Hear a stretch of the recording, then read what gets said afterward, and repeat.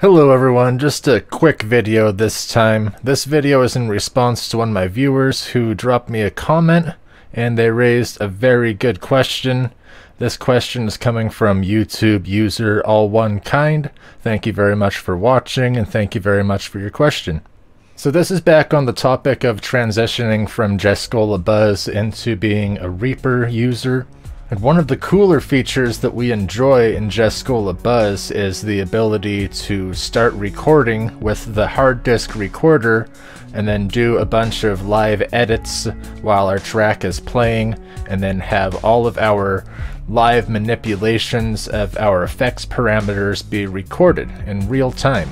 I'm sure that anybody who has used this feature can attest to how powerful this can really be for your compositions. So the good news is that this is very much so possible here inside of Reaper, even though it may not be readily apparent how it's done.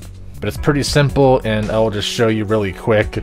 I prepared a really lazy MIDI loop on the first virtual synth track that I could find available. I'm going to play it without any effects on it first, and then to demonstrate this example, I'm just going to mess around with a delay patch on the sound. So here we go, here's what it sounds like dry.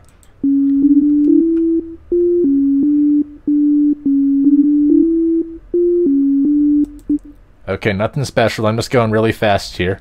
So we'll turn on the delay, and then I'll just play around with the length of the delay time and the feedback while we are doing a live recording of this loop. And I'll just show you really quick. It's very simple. You just go up here to the File menu, and then we go down here to Save Live Output to Disk, which is also called Bounce.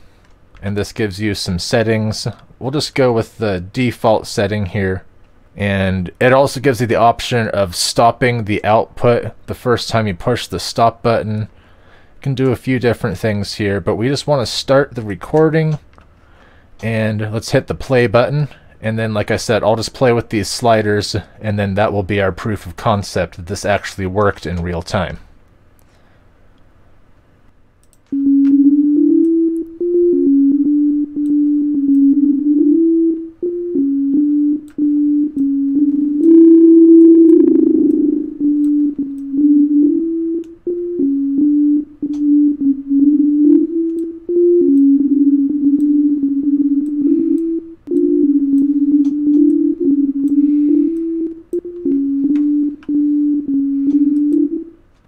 Okay, that should be good enough for an example.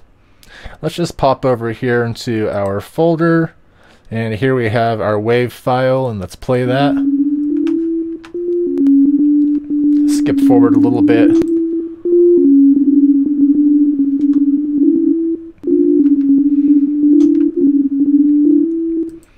So you can tell that what I just did inside of Reaper on the live setting has definitely been recorded.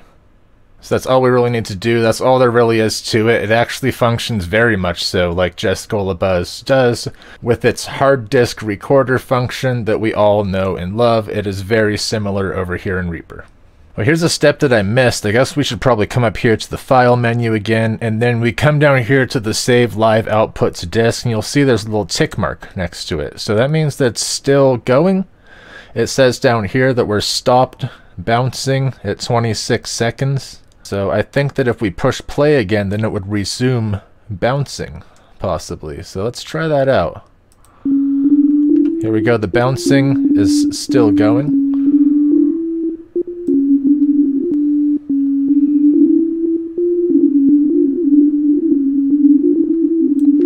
You can make a little bit of noise here. Now it should be about 41 seconds long, and we may have just crashed VLC media. So let's just close that just to be safe, and we'll come back up here to our File menu down here where the check mark is, and if we click on that, then it will just say that our live output saving is completed. So now we'll just have a look over here in our folder again, reopen the output. Now it's 41 seconds long.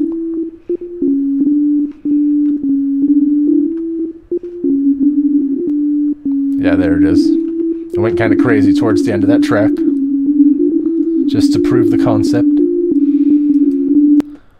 So that's actually something that Reaper does that I kind of like better than Buzz, because we were able to just have that file just auto output into our folder and then play it.